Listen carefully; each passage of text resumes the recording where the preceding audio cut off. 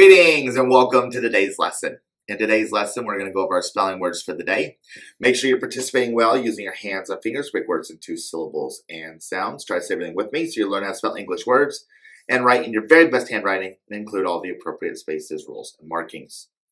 So the first word for today is the word specify. So I want you to specify which one you want, right? So there's an arrangement of things.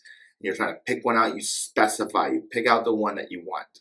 Specify. Base word, specify. Spec-I-fy. S-P-E-S-I. Okay, specify. And on spec, because it's followed by an I here, I get to use a C. Okay, spec. I-fy. S. Rule 2. I once, rule 5 and 6. Right, so English, so on here, C may say s when followed by an E-I-Y, rule 2. 5, Y may say Y at the end of a syllable. 6, English words can't end I, so use a Y. Now the next word is specified. So once you specify the one you want, it's in the past tense, you specified it. Okay, specified. Base word specify, word is specified. Base word specify, ending duh. All right, specify. Change the Y to an I and add ed to make specified. I'm adding my past tense phonogram. Specified. I duh. So what I did here is I had F-I, changed the Y to an I, but then I added ed, and so I've created that new phonogram, the IE phonogram. Right? Specified. Specified.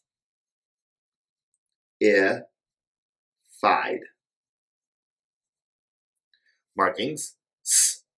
S. Rule 2.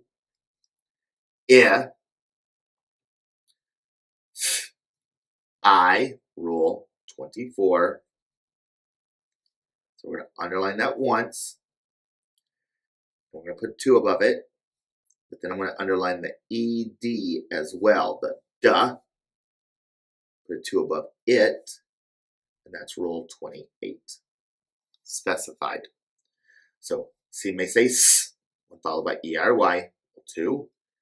Change the Y to an I. The I to an I. Rule 24. Past tense phonogram. Rule 28. Now, the next word, we're going to treat it as its own base word, but you can think it's closely connected to the word specify, and that is specific, right? So here, once you've specified which one you want, it's a specific one, right? It's unique. Specific. Base word, specific. Specific.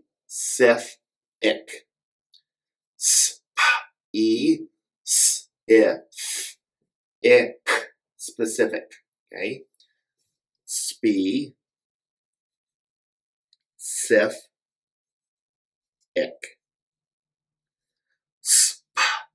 Once. Rule 4. Rule 2. Specific. Right? You may say E at the end of a syllable. Rule 4. C may say S followed by an E-R-Y. Rule 2. And then, if you are being specific about something, it is specifical or specifically, right? Not specifical, but specifically. Like, which one do you want specifically? Okay? Specifically. Base word specific, ending al-li. All right?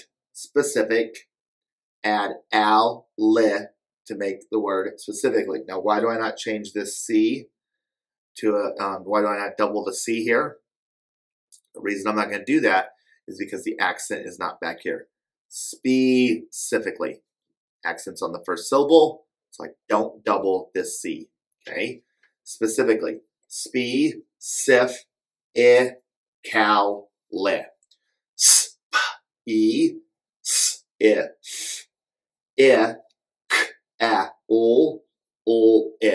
specifically. Spe, sif, cal, li. Sp, once, rule 4.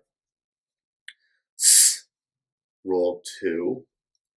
If, k, ul, a, ul, rule 6, specifically. And because this is an ending, we don't mark it as rule 29, even though this L is making sure we don't say that it's an A. All right, we'll brace all 4 of those.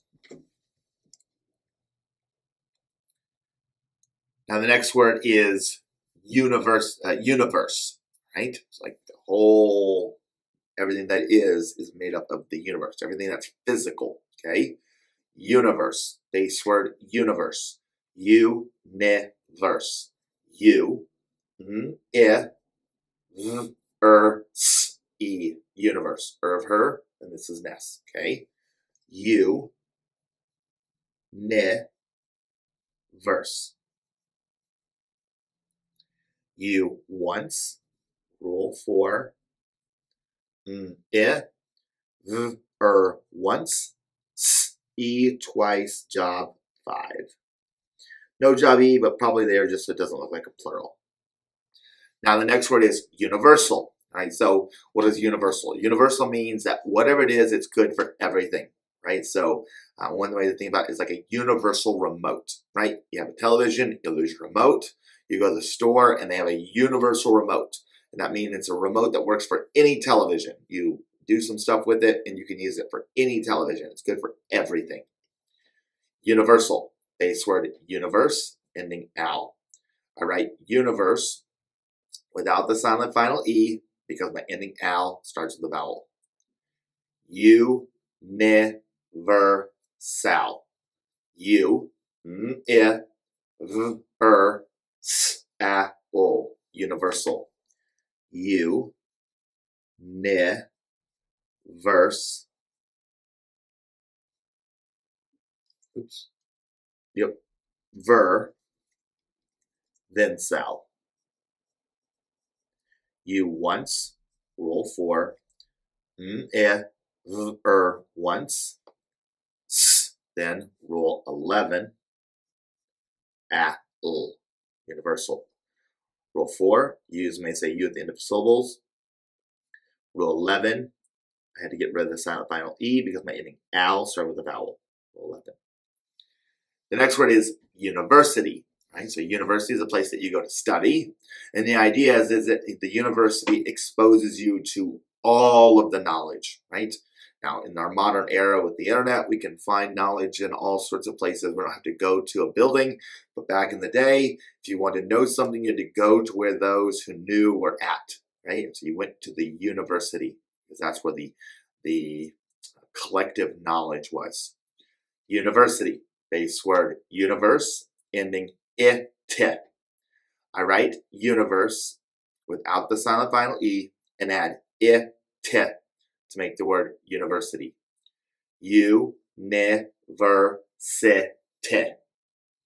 U,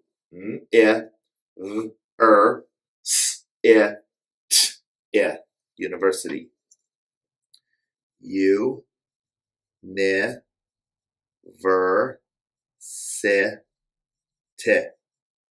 University. U once, rule 4. Once. S, rule 11. Rule 6. Right? So here, you may say U at the end of a syllable, rule 4.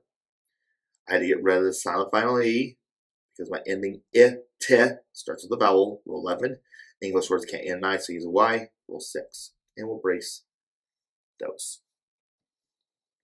The next word is vacuum, right? So you can think of this in 2 ways. You can vacuum with a vacuum cleaner, right? Or a vacuum is something in which there is almost no matter, right? So you think of like outer space. there are particles and atoms floating around, but very, very far apart, right? Maybe one for every cube, where there on Earth there'd be, millions or billions of atoms, right? So there are very few things. It's a lot of emptiness, a lot of nothingness. So that's what a vacuum is, like in a scientific term, right? Vacuum, base word, vacuum. Vac, you, vac, you, vacuum. So it has a double U there, okay? Vac, you, vac. You once, rule 4, vacuum. All right.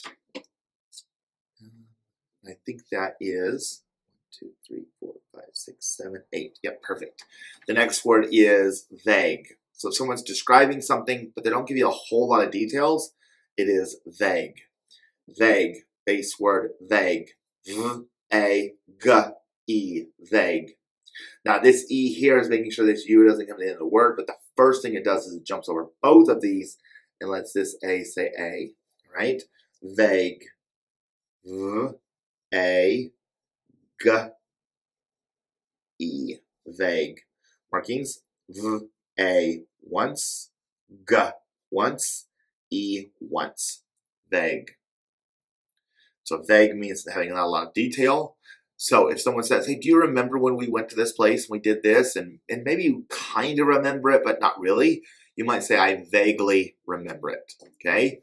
Vaguely, base word vague, ending le. All right, vague, add le to make the word vaguely. Vague, le. V-A-G-E, O-E, vaguely. Vague, le. V-A once, G once, E once, O-E, rule 6, vaguely. All right, that is the end of our lesson for today. I hope you have a terrific day, and I look forward to seeing you next time. Bye.